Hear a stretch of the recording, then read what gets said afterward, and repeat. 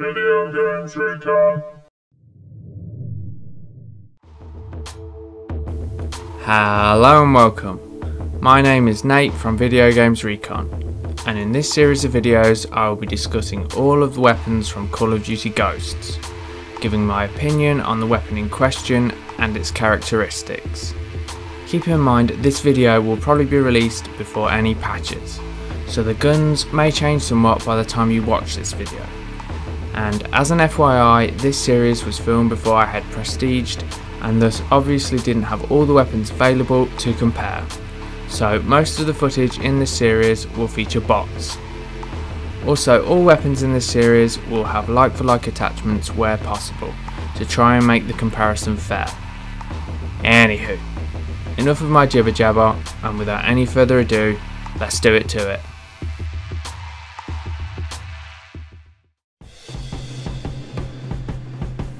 The USR is the first of the bolt action sniper rifles currently available, and comes with a recoil compensator which will reduce kick with every kill you get, meaning the higher your weapon streak, the more manageable the weapon becomes.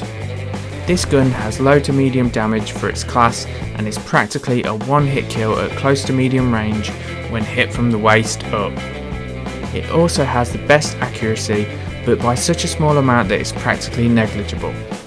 However, it does have the fastest fire rate of the bolt action sniper rifles and the best mobility of all the sniper rifles, probably making it the most balanced and accessible weapon in its class.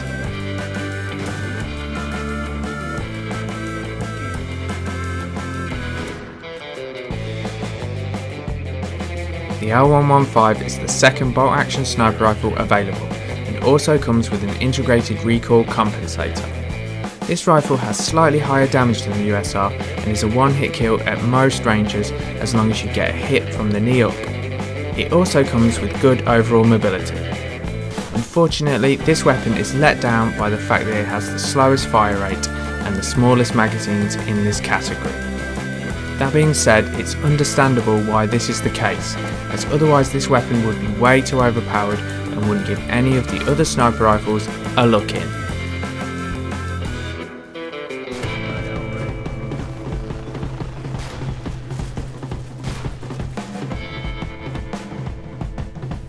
This is the first of the semi-automatic sniper rifles and is one of the most powerful weapons in this category, which feels and sounds like a little beast when fired. Also, it has solid accuracy, range and fire rate. That being said, the mobility of this rifle is the slowest in an already slow class, which really hurts this weapon unless you want to keep switching to your secondary all the time, as otherwise you're left feeling like a sitting duck when crossing a particularly long line of sight. And although the LYNX is fun to use, unless you're a really good sniper or are planning to camp on an objective or from a single position, you may want to give this gun a miss.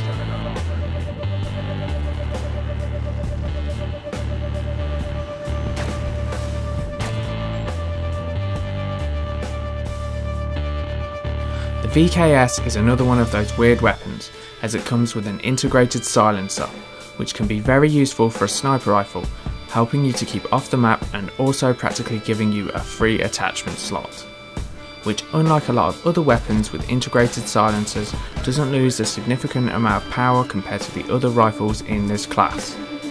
It also has good accuracy, range, mobility and the best fire rate in the sniper rifle category.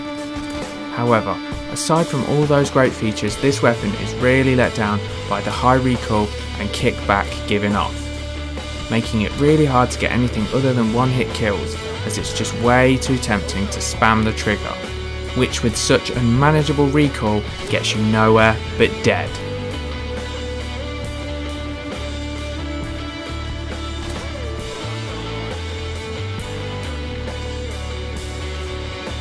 So that's my thoughts and analysis of the sniper rifle class so far. This category is probably one of the hardest for me to get my head around, as I'm not a natural sniper. However, I have had a lot of fun using and attempting to quickscope with these guns, as the sniper rifles are more balanced in Call of Duty Ghosts and the maps seem to be geared more towards a slower pace of game, which suits the sniper rifle and marksman classes much more than in a lot of other Call of Duty games. Anywho, As I touched on at the start of this video, it's still early days in the life of Call of Duty Ghosts, so my opinion on these guns may change over time, but for now this is how I feel about the characteristics and usefulness of the weapons available so far. With that being said, it's now time to pick a best and worst gun in this category. So the best gun in this category is for me a little confusing, as I'm not the best sniper in the world.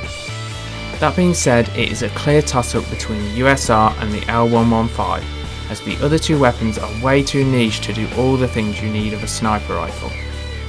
Anyway, the USR has a higher fire rate and the greatest mobility of the two, and the L115 has great damage over all ranges and is much better at one-hit kills. So which of these guns is the best for you really depends on how good a sniper you are, as if you're a good sniper, the L115 is probably the best rifle to go with, as you won't need to go for as many second shots, presuming you can acquire the target the first time round, that is. However, the USR is tailored more towards a less experienced sniper, with its higher rate of fire and greater mobility, so it really comes down to your skill level as to which is best. And as for the worst, that is a much easier answer to come up with, seeing the VKS coming in last due to its semi-automatic fire combined with its unmanageable recoil, as at least the LYNX can be useful for camping, as the only thing the VKS is useful for is for staying off the radar, which can easily be acquired with any other weapon by simply adding a silencer attachment. So, that was my opinion on the weapons in Call of Duty Ghosts. Feel free to leave your thoughts on the guns featured in this video in the comments section below, and if you enjoyed this video, please support us by liking, sharing and subscribing for more BS of a similar nature. Thank you and goodbye.